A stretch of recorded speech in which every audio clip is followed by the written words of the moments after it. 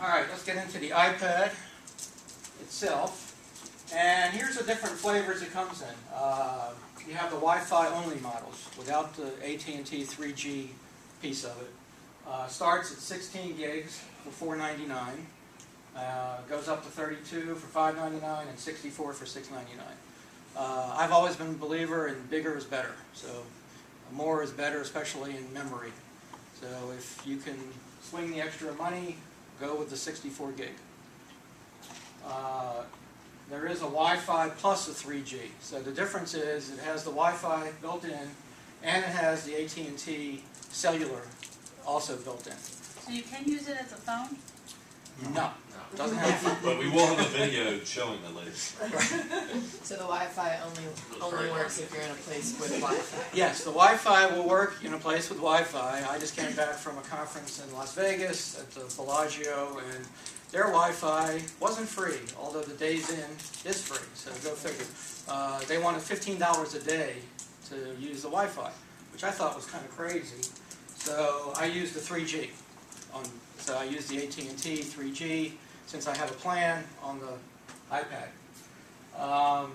Now, when you get into the Wi-Fi models, and also the 3G models, there's another way to sort of skin the cat here, and I think Megan, no, you have it, right?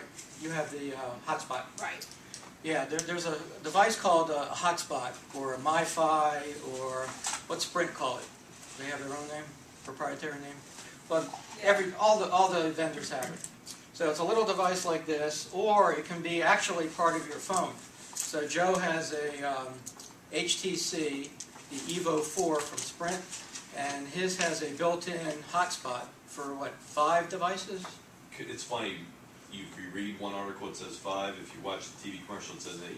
Well, so whatever fits. So theoretically what you could do is not buy the 3G model, have your MiFi or hotspot, and just use the Wi-Fi, and not have to pay the plan for AT&T. Now, if you're in the car, I think it would work, right? Works in the car. It does. Mm-hmm. Any place you have cellular reception for that carrier, you have the Verizon model, Yes. and you got that for pretty much free, right? Yeah. The actual device. The actual device was free, and I already had a Wi-Fi plan, so like an unlimited, you know, the whole 9 yards. Mm-hmm. So for me, it just made sense because I would have had to cancel that plan, or would have probably canceled because I don't really care for AT&T. Right.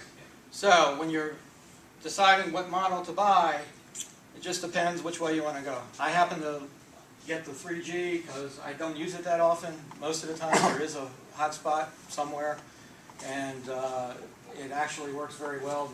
The 3G is not as fast as the Wi-Fi. Can you add it on later? No.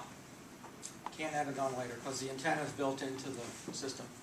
So, you know, Doesn't your left hand block it if you hold it? no, it's another product. So the difference is $129 between, that's a one-time cost, and then you have to sign up for the plan. Keep hitting the wrong button on this. But you can turn the plan on and off month to month. Right. Apple also sells a protection plan for $99. It's 2 years. Best Buy sells their own protection plan if you get it through Best Buy, which might actually be a better plan because if you drop it and crack the screen, I'm not sure the Apple plan will cover it, but the Best Buy plan will cover it. You recommend getting an extended warranty? Yeah, it's a new product. It's fairly expensive. It's $99 for 2 years, so I would do it. There's some third-party companies too that do it. Yeah. It's called Square Trade. All right, any questions about this? This is sort of important. On the space, on the computer, I've never been able to fill up a hard drive ever. What would it take to fill up 64 gigabytes on an iPad?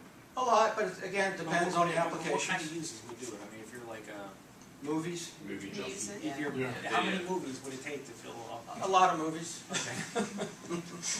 A lot of video. If you're in, production company, you're doing videos, you're loading it on the iPad, you're taking it out to clients, you could fill it up.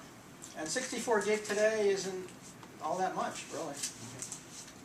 So if you use something like this when you were on the road, when you got back to the office, is there a way to get it on your system if you're not an Apple person? Yes and no. Give me a few minutes, we'll get to that. Okay. I mean, that's why I've never done any Apple products, because It's one of the things we're gonna talk about. So, well,